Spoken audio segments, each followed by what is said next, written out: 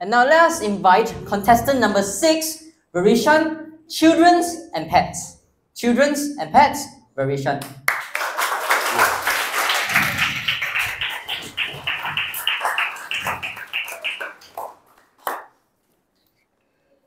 Ladies and gentlemen, boys and girls, just like all of you, I asked my parents once if I could have a pet. Now, I'm sure you must have guessed the response from my parents. No, every Asian family says the same. The idea of having pets may not always be readily embraced.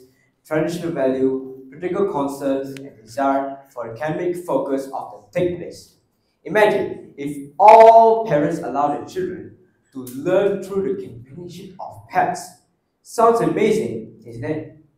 This experience offers more than just a playmate. It becomes a gateway to responsibility and joyful memories.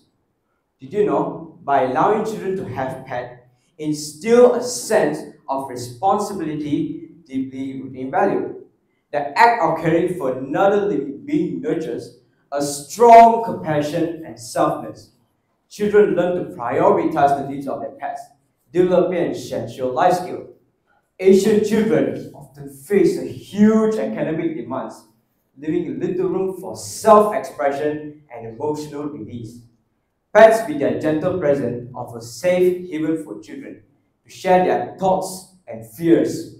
Through this interaction, children cultivate empathy as they learn to care for the needs of another living being. I do have a pet dog, and trust me, it brings a touch of joy to my life.